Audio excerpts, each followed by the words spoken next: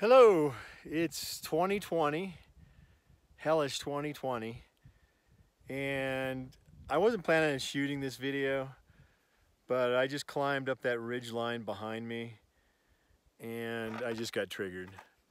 I found this just crushed in the rocks up there, and it's ridiculous, people. So it kind of prompted me that we need to make some lifestyle changes. I'm wandering around off trail up in my favorite place in the world, the Yosemite High Country.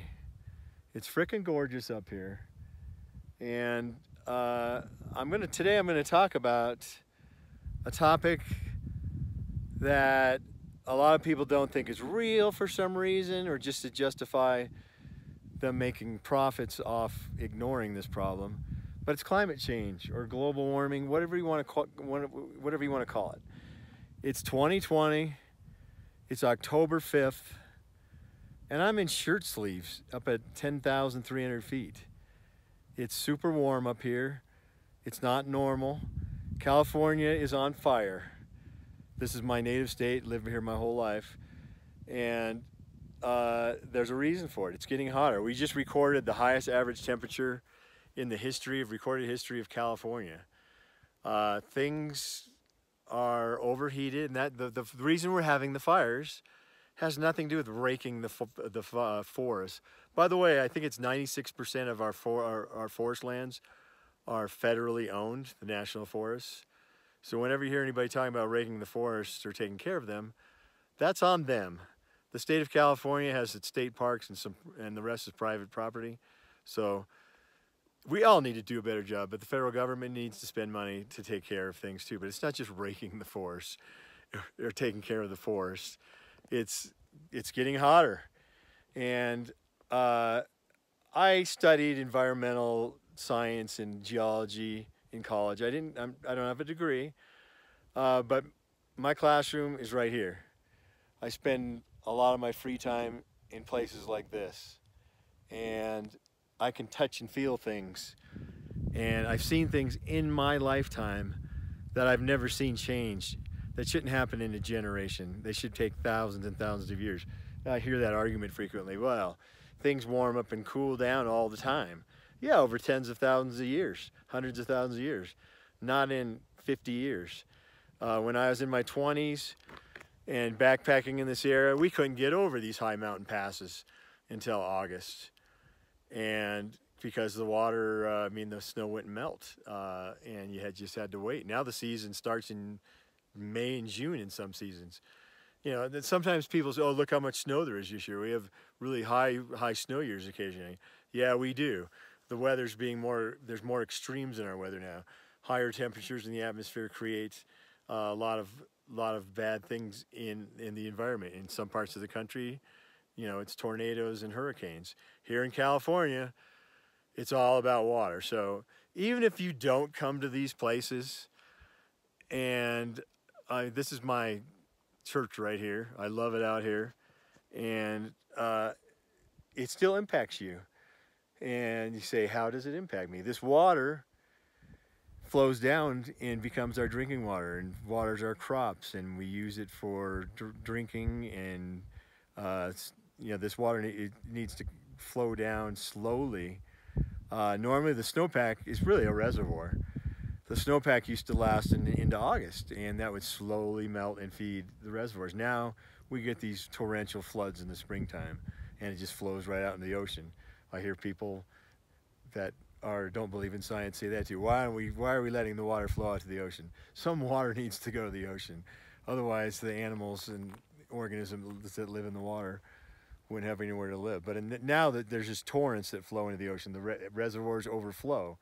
Some years we get little to no rain at all, and then we're screwed. So, yeah, other things I'm seeing. I'm in Yosemite right now, and just over this ridge this way is the Lyle Glacier. It stopped moving 2 years ago. It's receding, and it's technically not a glacier anymore. It's the largest glacier in Yosemite. Behind this mountain range behind me is we were going to try to climb that Mount Conness, which also has a glacier. There's smoke everywhere. Everything's on fire.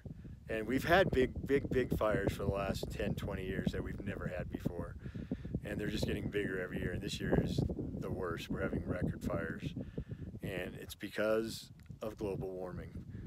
It's dry, and it's just that's what's going to happen unless we do something. So, you know, what other changes does this non-scientist see? Well, these trees around here, those are white bark pines. A tree I dearly love because they grow in places that I love. High, wild places that don't have any competition. It's cold. It's a very short season. So things that can kill these trees, they don't have to compete with anything. So right now these trees are being exposed to what's called the white pine blister rust. The bark beetles are getting to them. They never lived at this elevation before because it was too cold. So this goes before bristlecone pines and pretty much all trees. If a tree likes colder weather, what they do over generations is they move up slope. And they're getting sloped out because they can only go so high. They won't be able to go higher to survive anymore, so they'll just die. The bristlecone pines will die out. There's animals that depend on this cold weather. The one you see up here are the marmots and the picas, however you want to say it. The little chirpy, little cute rodents that you'll see climbing a mountain peak. They are endangered, though they're just like trees. The way they survive, they move up slope. And a lot of them live on mountains. The top of the mountain's as high as they can go. So you're gonna see a lot of these animals and a lot of big changes unless we do something about it soon. So I was listening to a PBS show the other day, David Attenborough. He's that sophisticated British voice you hear on some of these environmental documentaries. Love him. And he was saying that the next 20 years is going to be the most important to stop climate change. Otherwise, we're screwed, basically. So he also said that Mother Nature is going to continue on with or without us. If we destroy the environment so that we can't live in it anymore, it'll make it inhospitable to us. Yeah, plants and animals will die off, but things will evolve. Nature will be here. I want to be here. I want my kids and their kids and future generations to be here. We can stop it. Now, what can we do about it? We can do little things. Little things like I live in Folsom, California. It's very hot here. This summer's been brutal. It's been well over 100 for more days than I would like to count. And we keep our thermostat at 80 degrees. I don't like it. We can afford it. My wife's not crazy about it. But it's bearable. If everybody just did a couple of degrees, make smarter purchases at the store. Buy things that are kinder to the environment. That includes detergents. When you do wash a load of laundry, try to do a full load. Let's buy more economical cars. Don't buy the argument, I feel terrible for these people in those industries. The fossil fuels industries, they're dinosaurs. They're literally mining dinosaurs, and they're becoming dinosaurs because the demand for gas isn't there anymore. Those jobs will be evolving, and we need to embrace cleaner technologies. There will still be jobs. We just need to do different jobs. There's absolutely no reason we burn coal. I'm sorry to people who rely on that industry, but it kills people. It causes global warming. It emits gases into the atmosphere, as all fossil fuels do.